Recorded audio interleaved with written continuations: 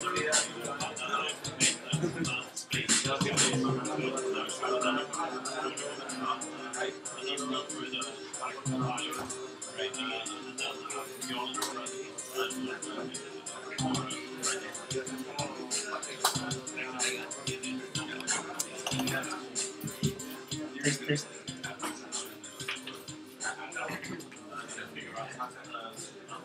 Hello everyone. This talk is about Radar.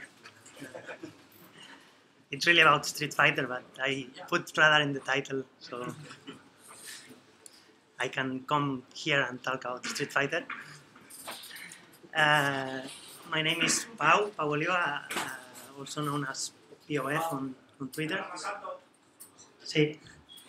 I'm a security consultant with IOActive, and mainly I play Street Fighter all the time, except when I'm free, then I work. I'm also the developer of Fightgate, which is a tool to play old arcade games on a computer over the internet, so you can play against other people around the world. In this presentation, we will talk about the Capcom Play System 2 or CPS2. I will give a little bit overview of what is it and what security features it had. And then I will talk a little bit about the game itself, the Super Street Fighter 2X or 2 Turbo, which is the Japanese version of Street Fighter. And then I will explain a little bit what Radar 2 has in common with this thing. This will be the last part of the presentation, and some demos as well. So basically the CPS2 is a system from Capcom that was released many years ago. It consists of two boards, the A board and the B board. The A board is like the main board of the, if you think of a console, it is like the console, and the B board is like the cartridge or the game. So it needs both to be able to run. The CPU, it's a Motorola 68K, and it has a Z80 CPU for the sound. The display is like a 4K, no, sorry, it's a 384 for 224. So it's very small. So if you plug this into a modern HDMI system, it has to do upscaling and it sucks. So we play this on CRT TVs. So a bit of history. The CPS2, which was the first system that Capcom released, the games were very easy to copy because it didn't have any security features, and there were some bootlegs or unauthorized copies that appeared. Maybe some of you remember the Rainbow edition of Street Fighter, which was one that had like the Hadoukens, multiple Hadoukens on screen and things like that. In this platform, there were like three popular Street Fighter 2 games. The World Warrior, which was the first one, which was also very popular here in Spain. After the World Warrior, there was the Champion Edition or the Dash. The difference with the World Warrior was that you could do mirror matches, like if you can play Ryu or Ryu against Ryu, and you can also choose like the final bosses, Dictator, Boxer, Sagat, and Claw. And then there was the Street Fighter 2 Turbo Hyper Fighting, which was basically they speed up the game. So they did a lot of, they implemented that doing frame skipping, and it was very fun because it was fast. Then they released the CPS2, which was basically a CPS1 with a faster processor, and they encrypt the game ROMs so that the Chinese or Koreans or whoever was doing the bootleg copies couldn't do it. And So they made the Super Street Fighter 2, the new challengers. In this game, they added 4 new characters: Kami, Fei Long, T-Hawk, and DJ. And people liked those 4 new characters, but they went back to the speed of the Champion Edition. And by the time people already got used to the speed of the Turbo, which was the coolest one, so it has some good things, but it had some bad things because it was slow. So then they made like the definitive version, which was the Super Street Fighter 2 Turbo. Had the new challengers of the Super and had the speed of the Turbo. And this was like the final competitive version of the game, because it for competitive play they removed the bonus stages, like the barrels, the car, and whatever was interrupting you when you were playing against another human. And then some years later, Capcom tried to do a Hyper Street Fighter 2 Anniversary Edition, but it was a mistake in my opinion. It's very similar to the 2 Turbo, which is the one that is still used competitively nowadays. But they put also, they make possible to choose the characters from World Warrior and Champion Edition. So it's totally unbalanced, because the characters from the old games have powers that should not have against characters from the new. So the balance is totally broken, and the best version is the Super Turbo, as we call it, or Super Street Fighter 2 Turbo, like the full name. What did Capcom do in this CPS2 in order to stop the Chinese from making bootlegs? So they put a battery and they put a memory SRAM containing the decryption keys needed for the games to run in RAM. So if the battery dies, the game dies. So if this battery usually lasts like 5 to 10 years, but after that the game dies. This it's called a suicide battery, because it's what the games suicide themselves when the battery dies. It has, as you can see here, a small capacitor, so you have time, like you have a few minutes to replace the battery every few years in order to keep the game running. The capacitor keeps the power in the RAM for a short while.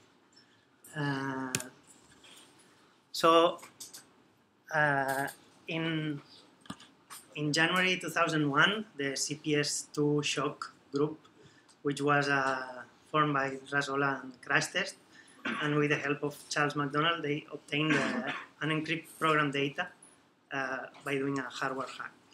This means that at the time they published the XOR difference tables to be able to play, to be able to emulate those games on M.A.M.E, which was the emulator, the best emulator at the time. So this means that in order to play the game, you need to have the ROMs, which were probably like thousands of megabytes, but very few, and then you also need the 8 gigabytes of differential table in order to run the game. We are talking about 2001. Remember the size of the discs at that time. So it was not the best setup, but at least the emulation was possible.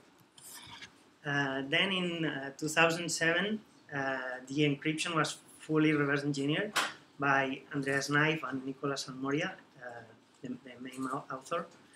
And they realized that the encryption only affects opcodes, not data. And it consists of 2 4-round feistel networks with a 64-bit key. And this algorithm, the feistel network, was implemented in M.A.M.E for all known CPS2 games.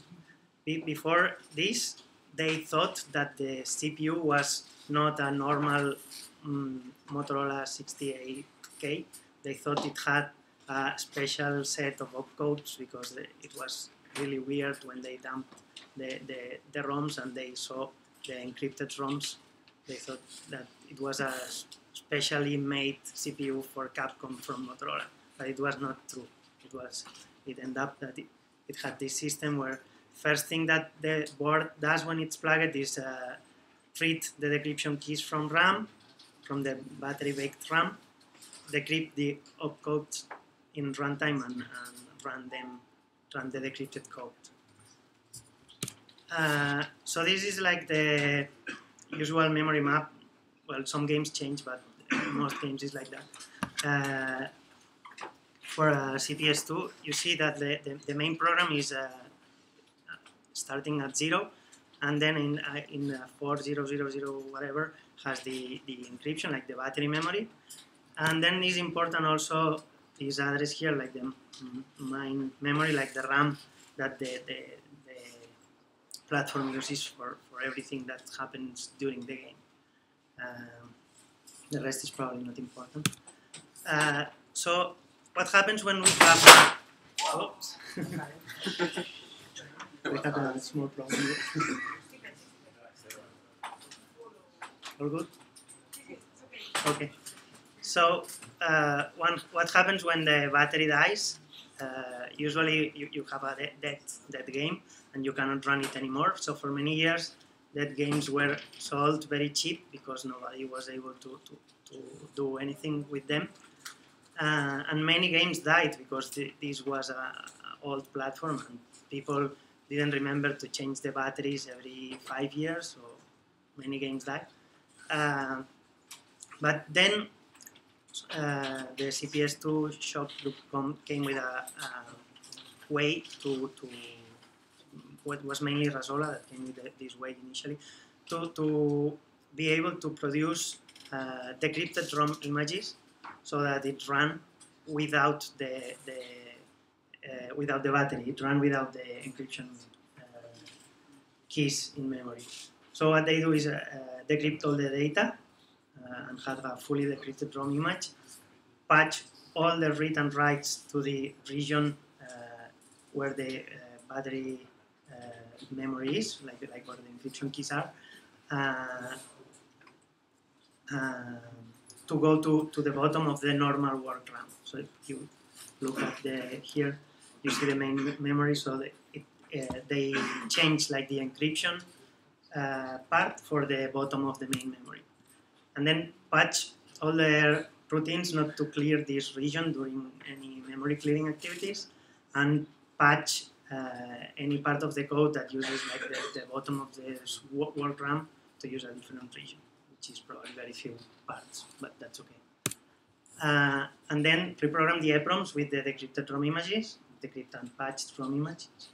Then remove the battery from the board, short the two leads of the capacitor to make sure it doesn't have any power there, and boot the game, and it will run an encrypted copy without battery and without encryption. So for many years this has worked very well. These boards are usually called Phoenix edition boards because Rasola, the guy that came up with this method, was like doing this, doing pre-patched ROMs. So you could buy the ROMs from him for any game. He will send you the already patched EPROMs. And then after a few years, also there was a project called Avalanche, and they made similar clean decrypted ROMs without any patches. The originals, the ones created by Rasola, had some patches on it, and some people didn't like it because they said that it was like not the exact original game.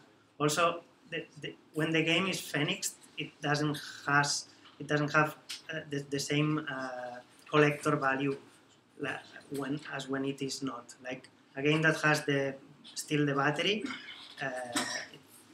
for Super Turbo, it can cost on eBay nowadays around $300, $400, and when it's a Phoenix edition or when it doesn't have battery, it's probably half of the price. And finally, in April this year, Eduardo Cruz, which is an arcade hacker from here, from Spain, and Ian Cord and Artemio Urbina, they were able to reverse engineer all the security programming of the CPS2, and mainly they use an Arduino to be able to put back the encryption keys on the battery-based RAM. So you are able to take a board that has suicide and make it live again. So you have a zombie board, but it's normal. It runs the original encrypted ROMs again. So if you buy now the games that are half of the price because they run without battery, you can apply this process and you get double the price for nothing. But it's very good for restoration of original arcade boards and running the games original. So as a security timeline, the CPS2 was released in 1993. 8 years later, the XOR differential tables were published that made emulation possible. 14 years later, the encryption keys were obtained. And 23 years later, the security programming has been reverse engineered. So it's like not like normal console systems nowadays that are hacked every year in CCC, but it took a long time in order to fully understand how that worked. Mainly because there is also less community than for a PlayStation or a modern system. But so now I'm going to talk a bit about the game itself.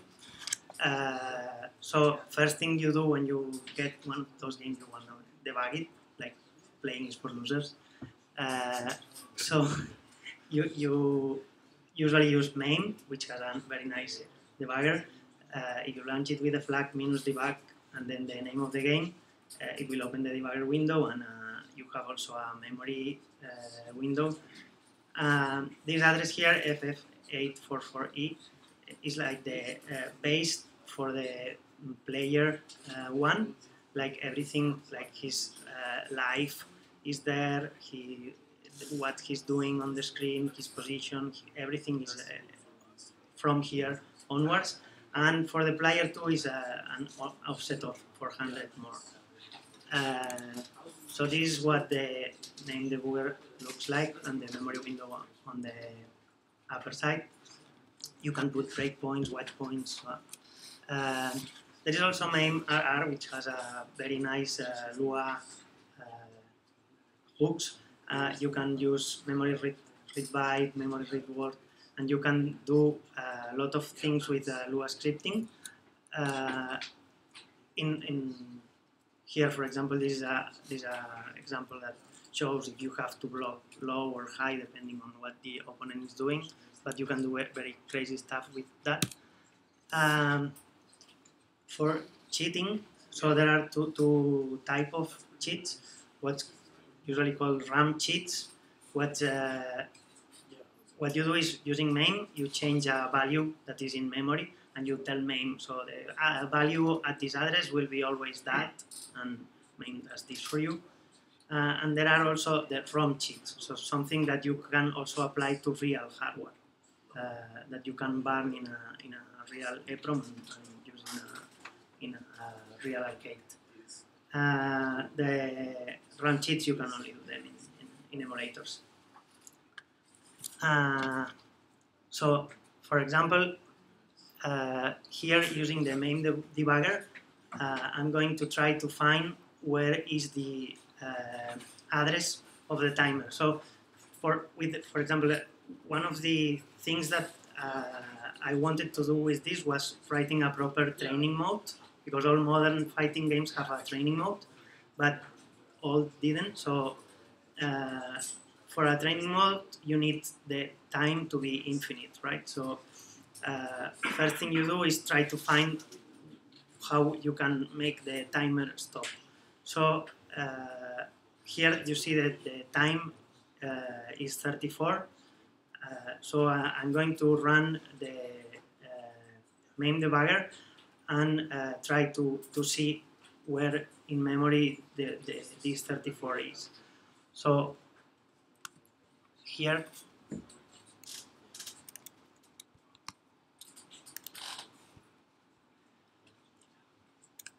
basically I did a cheat in it, and then now the time is 33, and then I do a cheat next.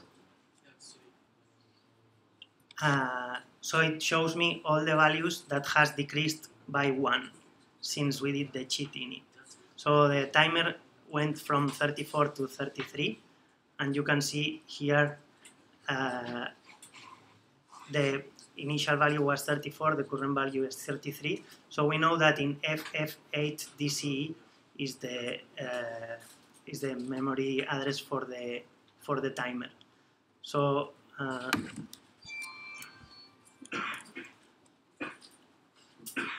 well, it's the same screen as before in the video.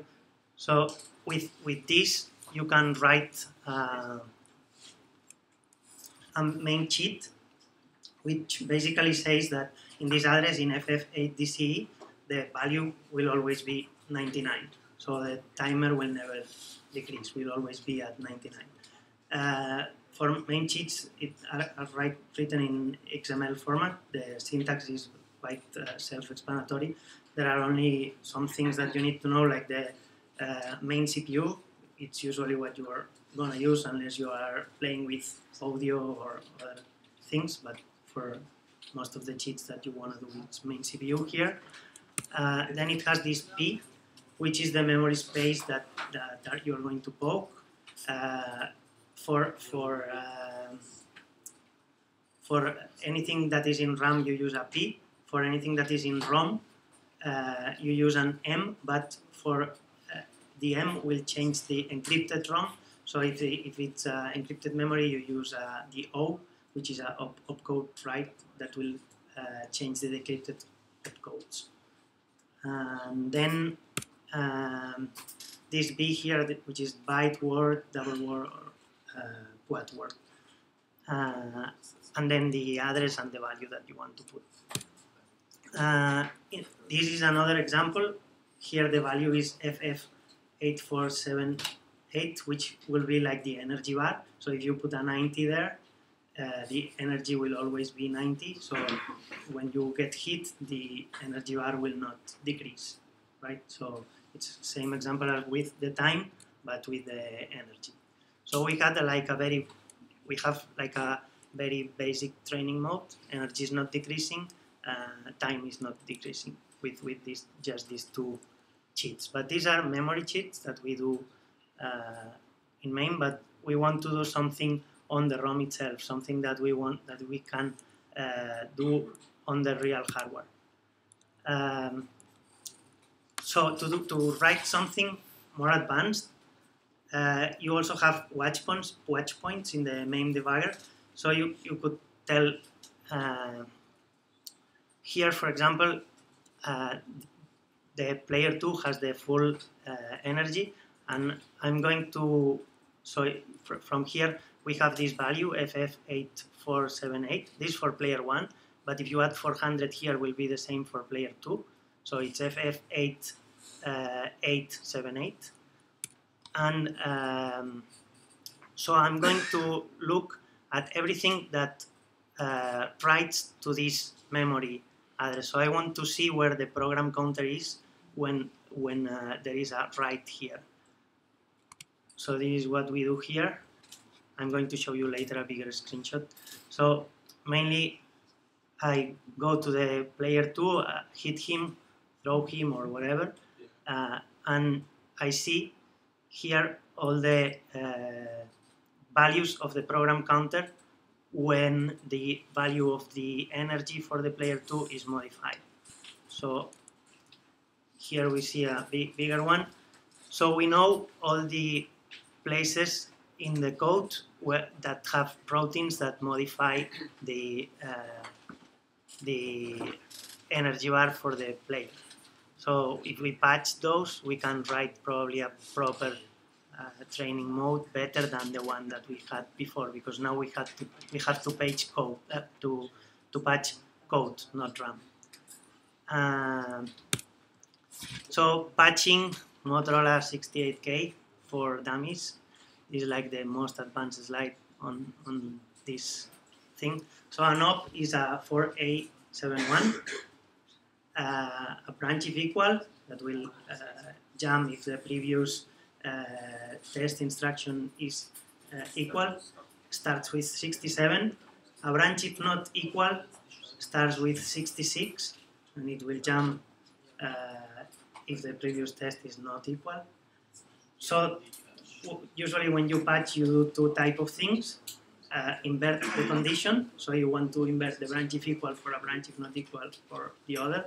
So you just swap 66 for a 67 or a 67 for a 66.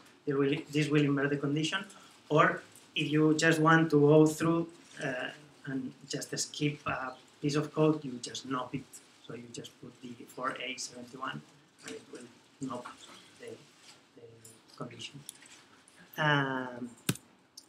So here there is an example. You see the branch if equal is the 671A. So if you put a 66 instead of a 67 in there, it will convert that to a branch if not equal. And so now I'm going to talk about the radar path. So if you want to decrypt and encrypt CPS2 ROMs, now the only tool that it exists is one called Xcopy. It was created by a Japanese guy in 2007 hosted in geocities.jp, and it's 404 right now. It doesn't exist anymore. And mainly, if you search for this program on the internet, it's almost impossible to find it. You need to download it for very pages with naked women on there. And you get probably a nice present with the tool. But so it's quite difficult to find something that works. And also this tool has some bugs, but it's okay. So this was until now. Now we have support for CPS2 crypto in Radar 2. So to do this, we take the CPS2 decryption algorithm from M.A.M.E. It's in the M.A.M.E. source in this path. We add it to rhash2. Rhash2 is a tool that has support for many hash function and crypto function inside Radar. Then we also need to invert the feistel to be able to support encryption, because M.A.M.E. only decrypts ROMs but does not encrypt.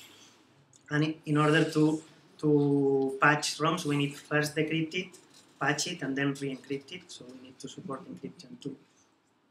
And then to make Pancake happy, we have to write a test case in Radar 2 regressions. So in the example of the time, here we see that the time is here 69. I don't know if you can see it in the screen. So here it's moving the DCE here, which is the instruction that will put in F800 this DCE. So it will put the 68 that is in here in the memory region that is the real timing.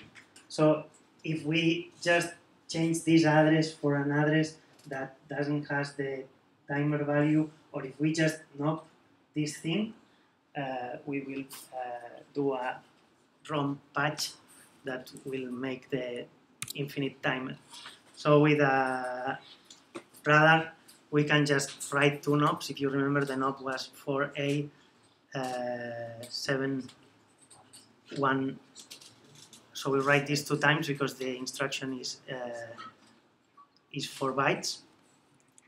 And we have here 2 knobs. And with this, we knob the thing that was writing the timer value in memory. So we keep writing the timer value in memory, so the memory will always be 99 when the game starts. So the timer will not move. I have 2 little demos for this.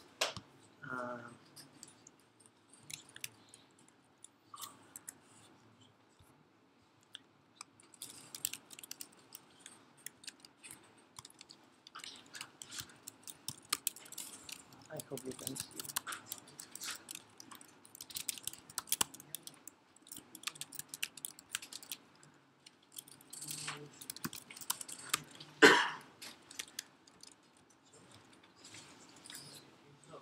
So basically, we unzip the ROM.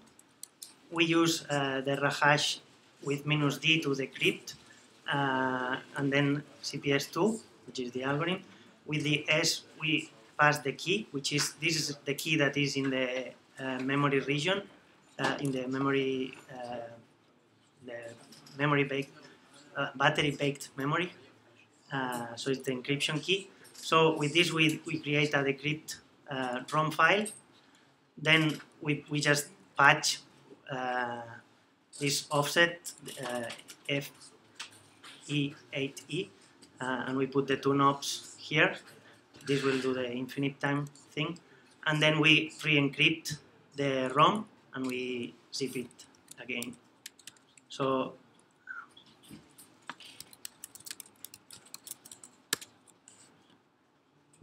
we run this, now we have a patched ROM.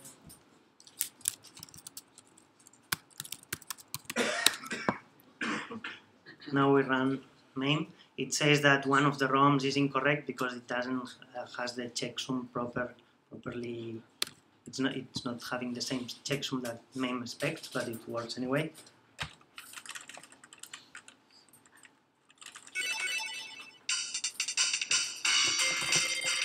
So now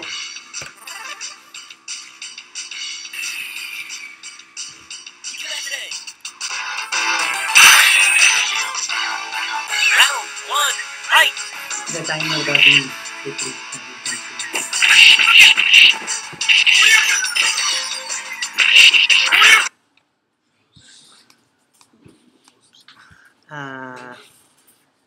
So here, M.A.M.E. is complaining about wrong checksums.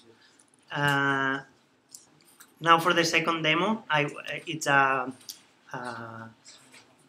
bigger one. It's a full patch that was done by Jet Possum, which is a very nice guy who does a lot of ROM hacking stuff. And he did a very nice training mode for ST. So I will use his patches for this demo. And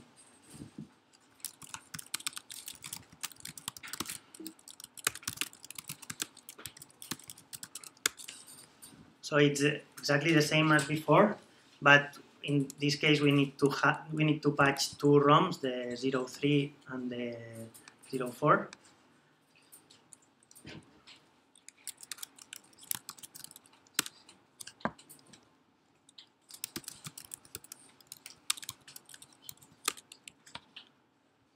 Now when we run the game,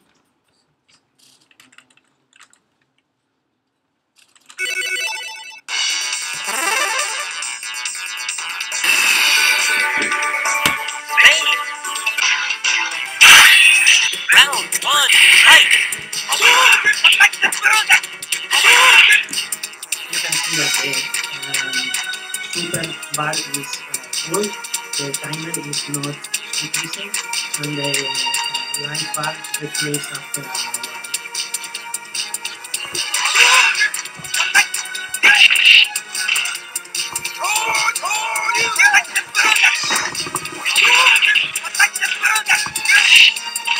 So you see here, after the full bar, timer is infinite, super is infinite. and you can press start to return back to start press to return to play to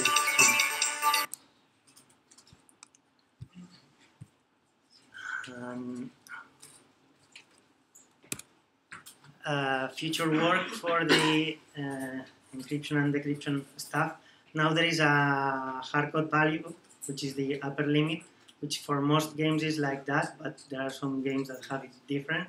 I did not have like a command line switch in Radar in Rahash2 to pass it, so I left it as a define, but maybe we can pass it through a environment variable or something, so I need to think of a proper way to pass this as an argument or to give it to Rahash.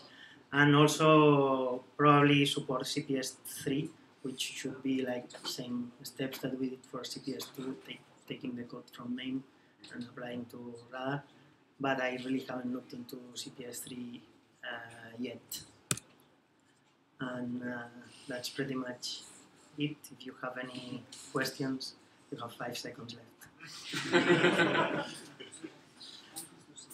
So if anybody wants to play, I accept challenges. The CRC or that came off with M.A.M.E, is that also patchable? That there's just an extra step to go fix that checksum? That CRC is not in the ROM itself, so it's M.A.M.E has the checksums of all the ROMs that it has to run to make sure that they are valid. So it's you have to patch M.A.M.E in order to fix that thing. Playing from since 1991 to this? No, I started playing this maybe 2-3 years ago.